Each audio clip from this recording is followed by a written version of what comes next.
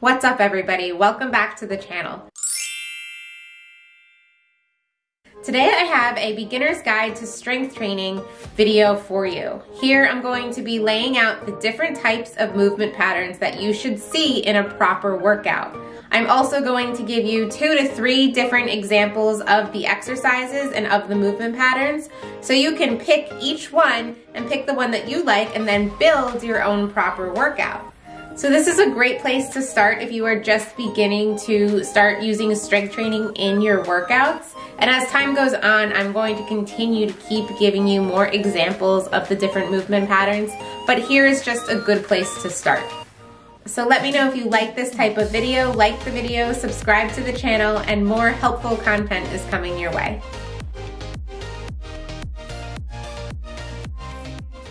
So a proper workout should always start with some variation of a squat.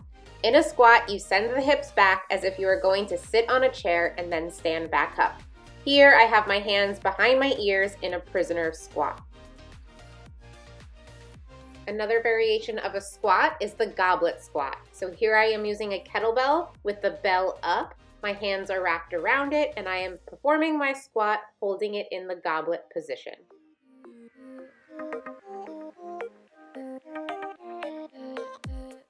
Next, I am going to do a front squat. So here I am holding the dumbbells at my shoulders and I am holding my elbows up and facing forward.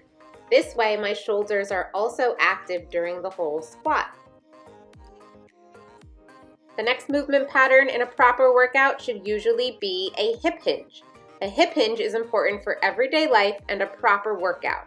The movement is similar to bowing or bending at the hips while keeping the spine nice and flat. Here I am doing a kettlebell deadlift, holding a kettlebell in both of my hands. For my next example of a hip hinge, I am going to do a single leg deadlift.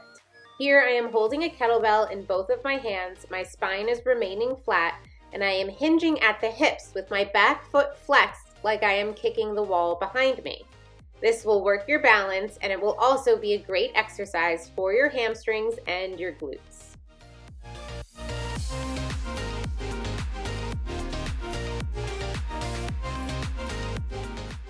Here you see I have switched to the other side. Same thing, try to maintain that back leg being nice and straight and look down at the floor in front of you so your spine remains flat.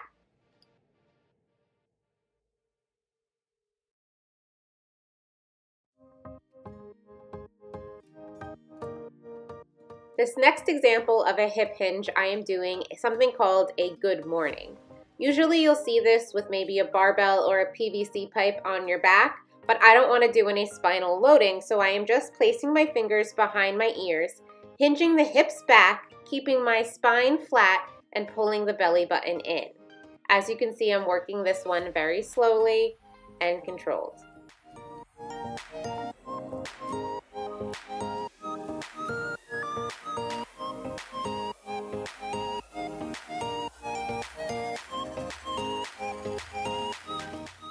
A proper workout should always have a lunge. Lunges work many muscles in the lower body, making them one of the best lower body exercises. The goal is to really keep your upper body nice and straight and resisting an urge to lean forward. Here I am completing a reverse lunge by stepping backward, switching legs, and stepping back up.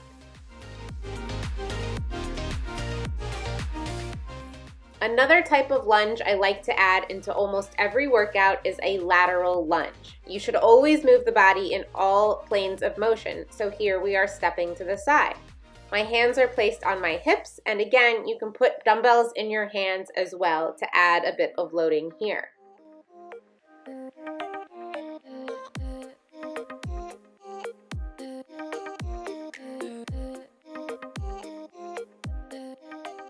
And another lunge favorite of mine is the forward and reverse lunge. So here you see I am stepping forward towards the front corner of my mat and then also stepping back. You can add a little difficulty in here by not placing that foot in the center next to your other foot before stepping to the next lunge. You can just practice a pendulum lunge where you are balancing on that standing foot.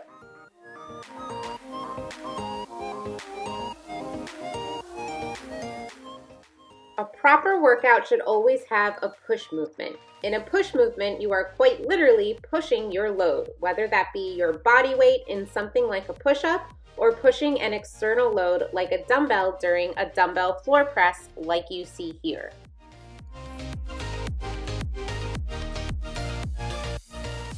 Here is an example of a body weight push movement with a modified push-up from the floor. A proper workout should also have a pulling movement.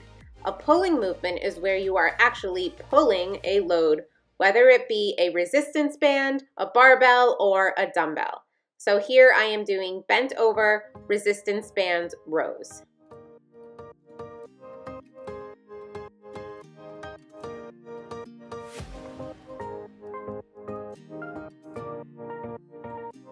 Another example of a pulling movement is a renegade row. Here I am pulling the dumbbell up as I row, and I am in a plank. So this is sort of a full body movement all in one. Here I have placed my knees down just to modify.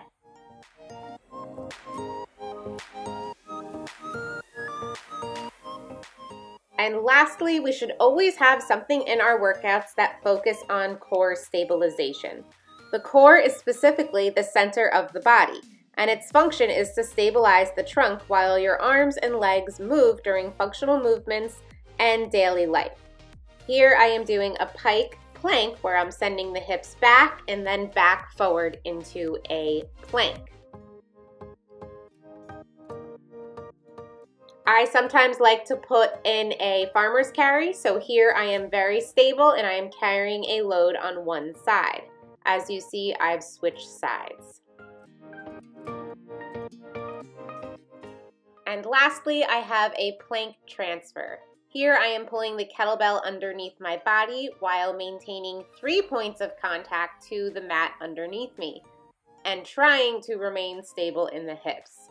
This is great for core stabilization and a little added challenge.